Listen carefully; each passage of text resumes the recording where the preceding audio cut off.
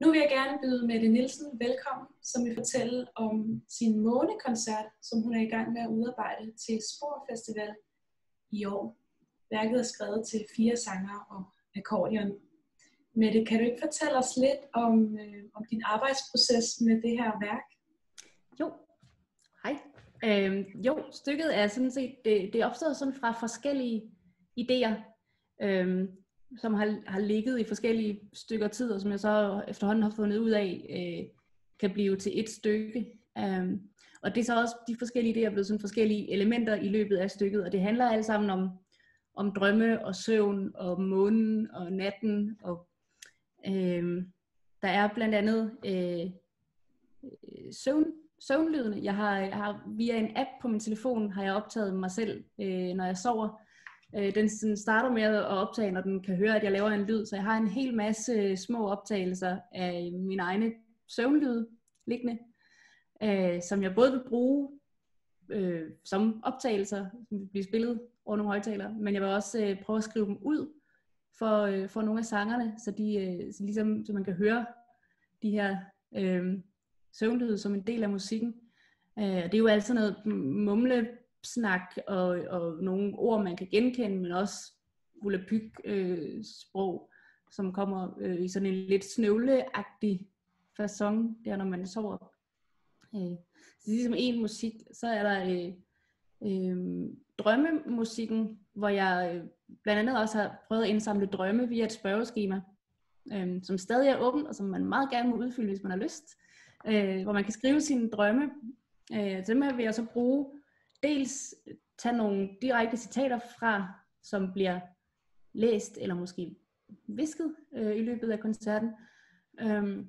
Men så også tage nogle af drømmene og ligesom skrive dem sammen til noget tekst, som bliver sunget. Og også blandet sammen med nogle af mine egne drømme. Jeg vil godt have det her, at det ikke kun er mine drømme og mine tekster i stykket, men at det er noget mere sådan fælles, vi har. Fordi der er det her med, når man sover, at det er noget meget intimt og noget, man gør alene. Uanset om man ligger ved siden af nogen eller ej, så er man alene i søvnen. Men samtidig så er det jo også noget, vi alle sammen gør, og har sådan meget, det er sådan en meget basal ting, vi har til fælles. Og også tilsvarende, når man ligger og ikke kan sove, så kan det også føles som en meget ensom følelse. Både egentlig negativt og positivt. Det kan også være meget fedt at have den der følelse af, at man er den eneste i verden. Men det er man ikke, fordi der er 100 andre, som ligger og ikke kan sove lige nu. Så de her drømme er ligesom for at give den følelse, at det er noget, vi har fælles. Måske, hvis musikerne ellers er med på den, så vil jeg også bruge deres drømme i løbet af stykket. Så er der den tredje musik, som er månesangene. Og det er, jeg har gået op og samlet sange med ordet måne i. Og der er rigtig mange. Og det som de fleste af dem har til fælles, er, at når man synger ordet måne, så bliver det en nedadgående bevægelse. Det er for eksempel Pjert sagde til månen, og tænk hvis jeg sad på månen, og der er masser af andre, og de har alle sammen, den går nedad på den måde. Så jeg fik den idé, at hvis man nu ligger dem oven i hinanden, og så mødes på måne, så bliver det sådan en nedadgående akkordbevægelse. Men jeg tror så, at det bliver så sådan, at man får aldrig hele ordet måne, fordi vi er ligesom på vej ind i noget, men så kan den blive brugt til at komme andre steder hen. Så måne kan blive til et suk, og det kan også blive til nogle af de her søvnlyde. Så det er sådan introduktionen til stykket, hvor vi bliver sådan ligesom sunget godnat, og så kommer vi ind og får de her forskellige andre slags musik. Der er sådan en lille smule iscenesættelse i stykket, ikke sådan decideret musikdramatik, men bare sådan lidt mere, altså der er lidt sådan en bevægelse og noget med, hvor er vi som publikum, og hvor er sangerne og accordion altså vi ligesom budt velkommen ind, og der, jeg tror, hvis jeg kan få det til at ske, skal der være en stor måne ovenover os.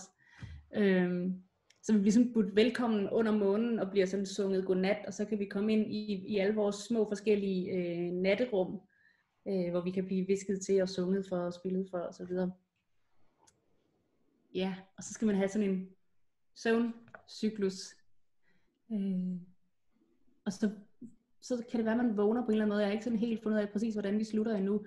Altså sådan, men vi skal på en eller anden måde vågne op af søvnen igen selvfølgelig, og så forlade drømmen til sidst. Hvordan kom du på den her idé?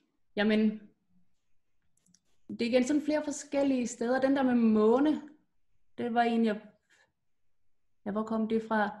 Jeg tror, det var fordi, jeg havde en drøm. Jeg vågnede en morgen, og så havde jeg en sætning i hovedet, som man nogle gange har, når man vågner, og så er man en sætning, som ligesom var enormt betydningsfuld, da man sov. Men når man så vågner, så bliver den sådan lidt, det var jo bare en sætning. Men der havde jeg sætningen, måneheksene synger de bedste sange i mit hoved, da jeg vågnede. Og på en eller anden måde, så satte det i gang i nogle af de her tanker om måne. Men også det her med faktisk senere hen, satte det også gang i det med at indsamle flere af sådan nogle sætninger, og det blev så til også at indsamle drømme.